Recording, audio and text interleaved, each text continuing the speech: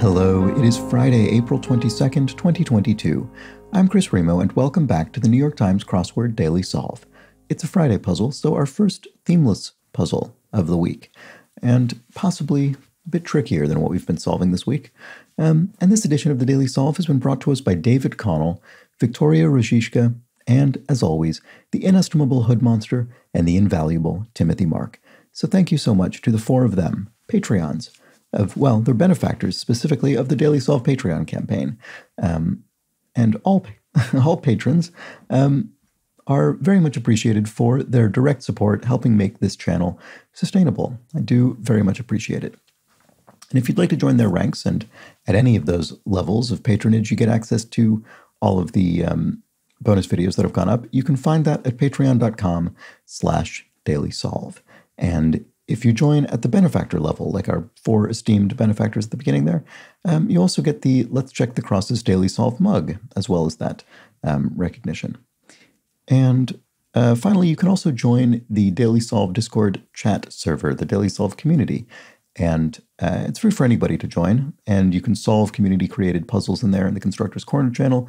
You can chat about the daily New York Times puzzle, you can post your Wordle scores, and then if you back the Patreon campaign at any level, you also get an extra channel in there.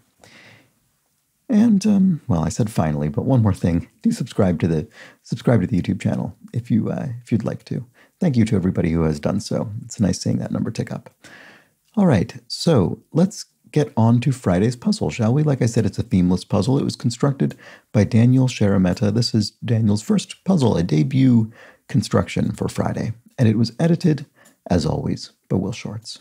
So let's get going. Wow, a very airy grid, very open grid. Some long words or phrases that we'll have to place. All right, so a cheap trick, perhaps. Don't know. The perhaps gives that some latitude. So this could be an example of a cheap trick. It could be something that doesn't strictly mean cheap trick, but could be interpreted as such. What an aphrodisiac boosts. Boosts your libido, supposedly. And does that help with cheap trick, perhaps? Don't think so. Apply pressure to. Lean on, maybe? You could say you lean on somebody metaphorically to apply pressure to them. Let's check the crosses and see. Holds up. Lasts? You could say that really holds up. That really lasts. Not completely confident, but let's keep looking. Greek counterpart of discordia. Is it eros? Recherche. So if something is recherche, it's sort of, it's not done, or it's inappropriate, or it's too much. Probably not the best definition. Let's see, what else do we have here? C18 down, high school alternative to the 11 down. Oh, I bet this is, I sort of remember this. This is the ACT. It's some kind of standardized. No, I guess research. Sorry, I'll come back to that in a second. High school alternative to ACT. Is it? So the ACT is a standardized achievement test that's sometimes used for university admissions in the United States. Is it the PSAT? I would have assumed the counterpart to the ACT would have been the regular SAT, the standardized achievement test, or whatever it is. I know that the letters have changed over time.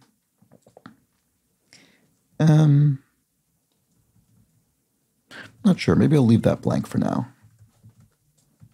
So recherche. So, sorry, I think it's less that it's sort of not done and more that it's something, not done, but not in the sense of it being taboo necessarily. It's more that it's kind of obscure or out there or unusual.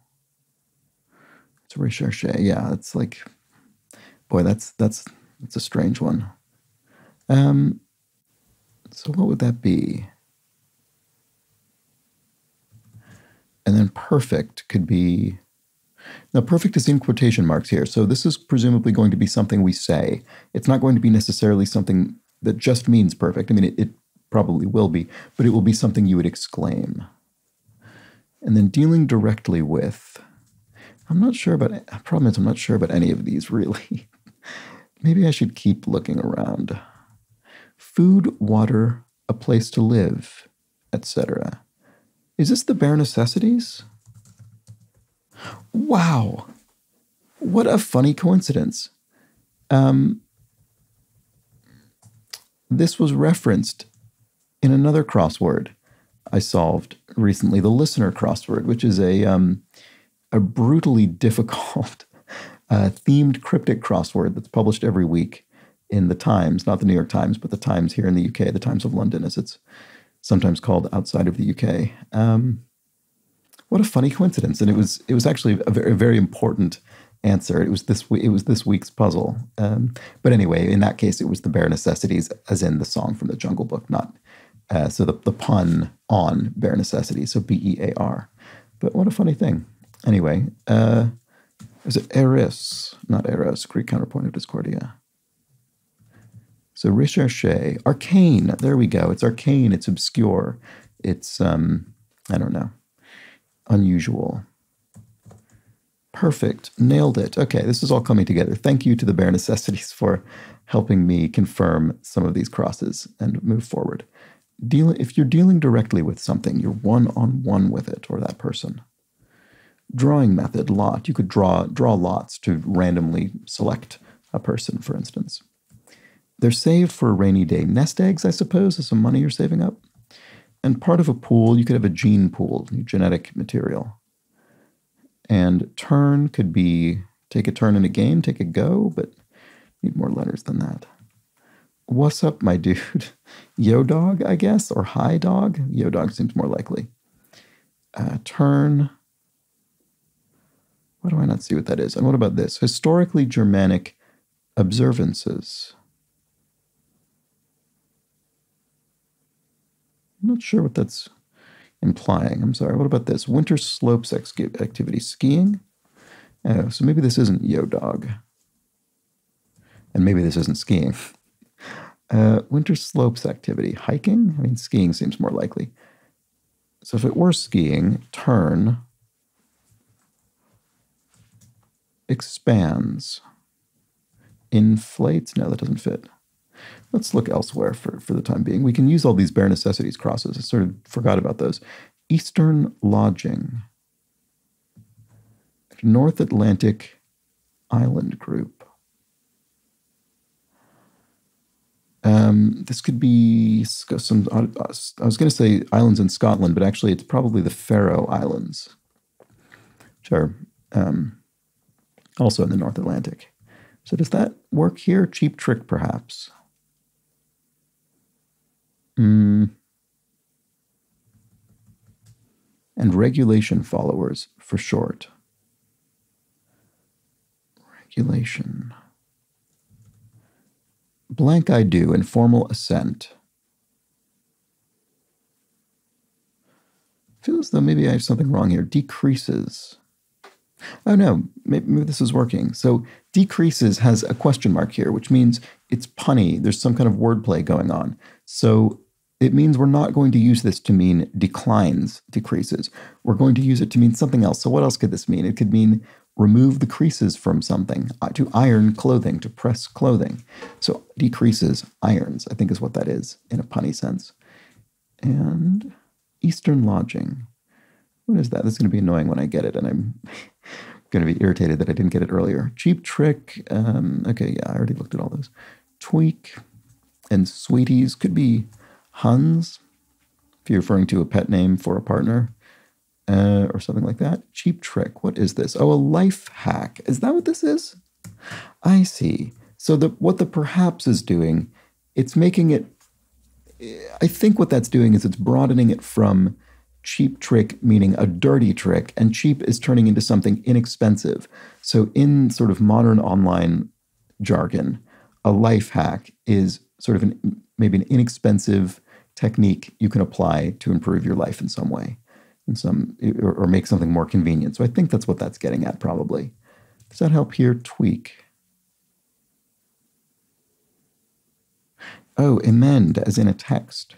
And amend is the, emend with an E, amend is the slightly less common sibling of amend with an A. And They're very similar. They mean essentially the same thing, but emend with an E can only be used to refer to text. Pretty sure. Stupid me. I am a moron. There we go. That's how I feel sometimes solving the New York Times crossword. Eastern, well, it's how I really feel solving the listener crossword, I must say. Worked on this one with my friend Lawrence. It was very fun, but often feel like a moron in a way that the New York Times crossword could never even dream of making me feel. I mean, I do feel that way solving the New York Times sometimes, but it's nothing like the listener. Good Lord. Anyway, Eastern lodging and Immeret?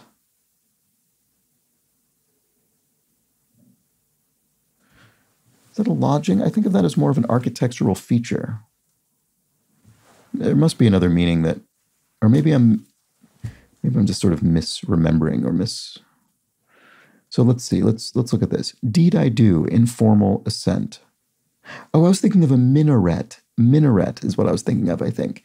Sorry, not immeret. So immeret must be a word that has some, mean a lodging or an inn or something like that. Okay, so that's fair enough. I just got that wrong in my memory. Anyway, so deed I do. Well, I'm not surprised at all that I didn't get this. That's informal assent. I don't think I've ever seen that written this way.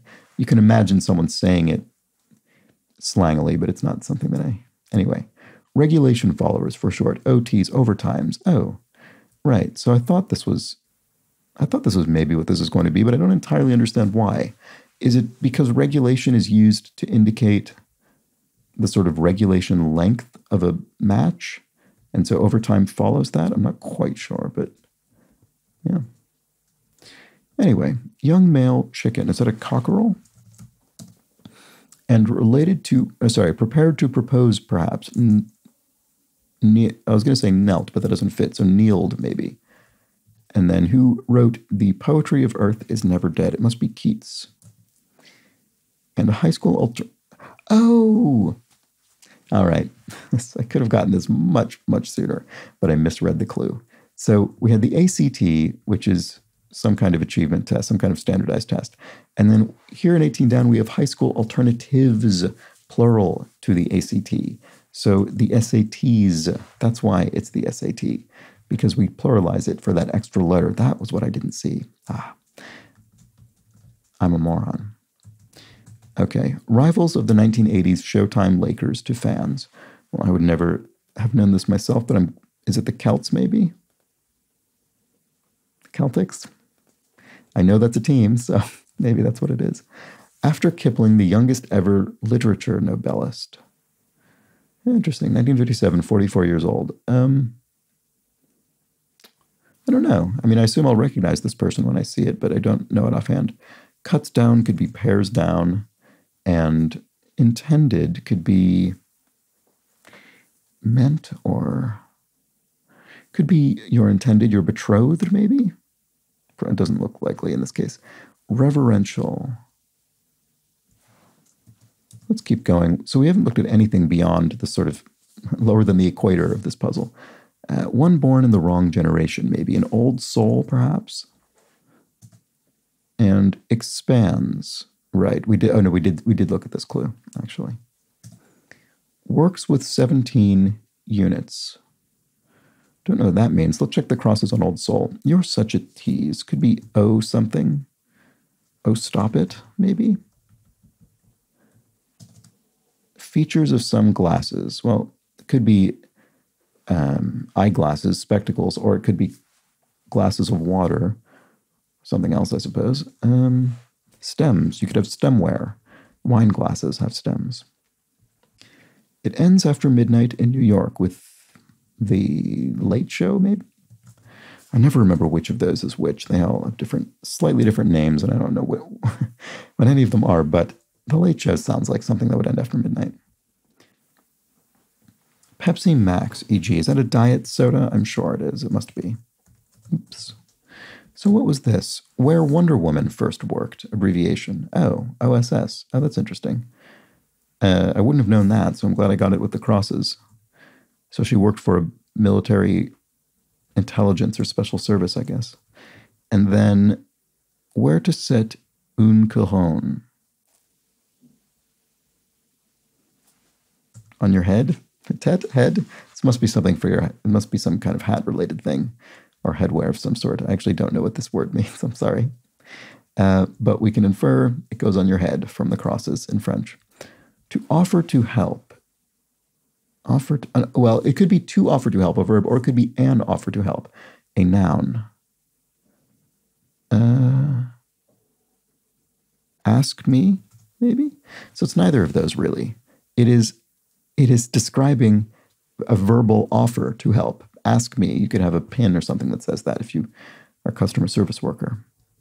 Oh, works with 17 units are haikus. That's interesting. That's clever. So 17 units, in this case, meaning 17 syllables, because a haiku will have a line of 5 syllables followed by a line of 7, followed by a line of 5. From what I know, that's sort of a reductive definition of a haiku, and it has been overly kind of simplified into an English-speaking context. So, you know, not claiming I'm giving any kind of precise definition of a haiku, but for the purpose of this clue, I think that's what it's getting at. All right. Oh, I see. If one is reverential, one is pious. And if one, oh, I see. If one intended something, one aimed for it. And then, Camus, Albert Camus, was apparently the youngest ever literature Nobelist at 44 years. That's interesting. Okay. Well, I believe that, I suppose. Let's see, what else can we, I guess we can, let's go down here where we have some more crosses. Soak up the sun, say. Photosynthesize, maybe?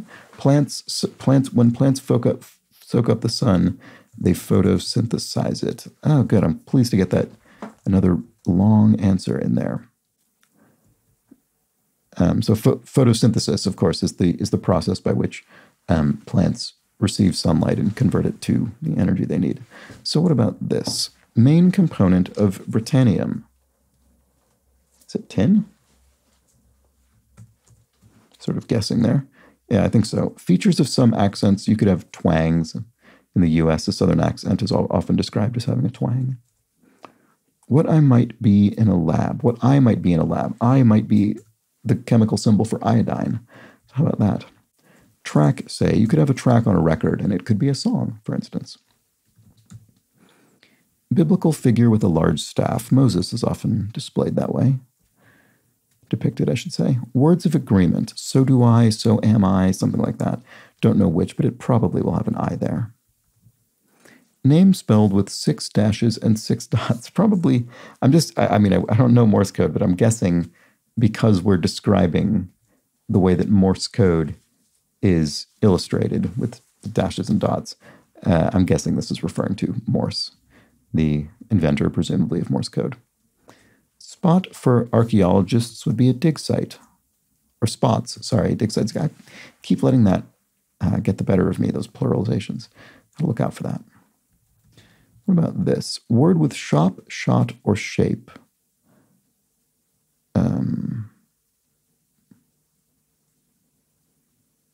Oh, annoying. Why don't I see that? So this was so do I or so am I. So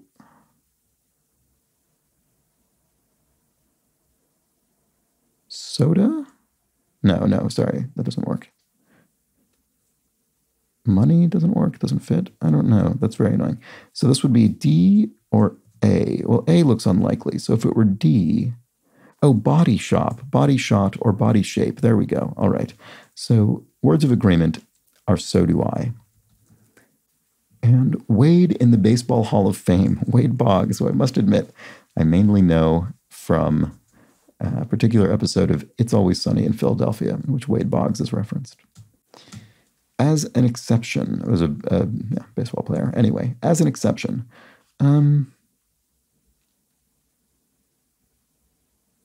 For once, I see. Yes, okay. So you could say, oh, why wouldn't the Friday puzzle just be easy for once? Why wouldn't it just be easy as an exception? Multi-headed dog guarding the gates of the underworld in myth is Cerberus. There we go, Greek myth. And what is this? This looks odd. Invoice info. Oh, hours. You could invoice for the number of hours you've worked. There we go. James Baldwin, e.g. Well, he was a writer.